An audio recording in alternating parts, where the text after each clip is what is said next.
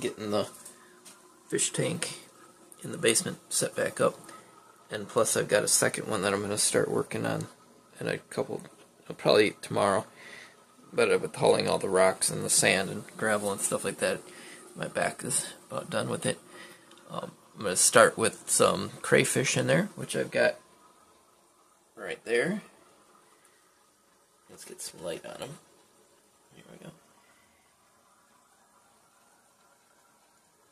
I want to get these set up for when the outside pond needs to be broke down because of the cold. So I want to get this set up so I can bring a lot of the fish in, because they stay with me every season. They'll go from the fish tank out to the outside pond. Unfortunately, if those of you that have watched videos, shorts and stuff like that of the aquarium before, I had left the aquarium running and set up while I was in Illinois, and when I got back it was pitch black. Unfortunately, the filter stopped running because I had an auto feeder set up, and the auto feeder kept dumping too much. It was dumping too much food. I'd never used one before, and it overdid the feeding, and they weren't able to keep up with the amount of food that was getting dumped in there. So I'm going to start adding the crayfish to this. I've put some of the tap water in with them because I just got them, so I want to make sure that they are acclimated. So I got that part done. These tops, I actually found those inside this fish tank that I found at the dump. Somebody had thrown it away.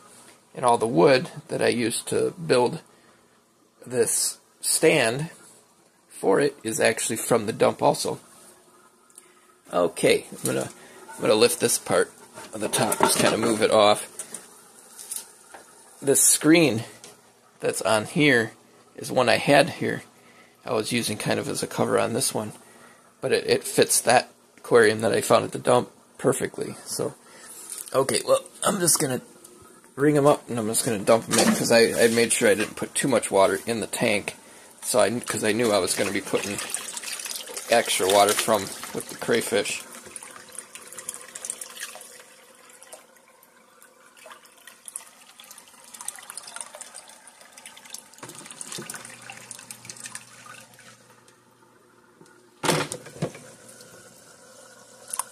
That's a big guy. Big blue pinchers. One more. Okay. Oh, he's already starting to dig. I put a lot more sand this time than last. Oh, there was one off in that hole over there too. Let me grab a piece of paper towel here, because the water temperature compared to the basement is cooler, so it's actually condensating on the outside of it until the water gets more acclimated to the temperature of the room.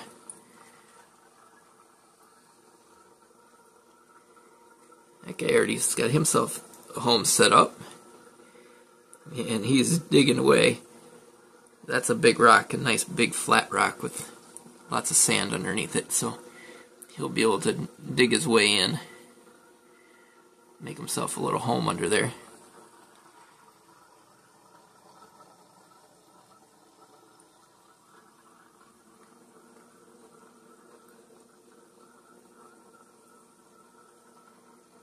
Okay, well, there'll be more videos to come. I'll be putting fish in here too and be adding to that.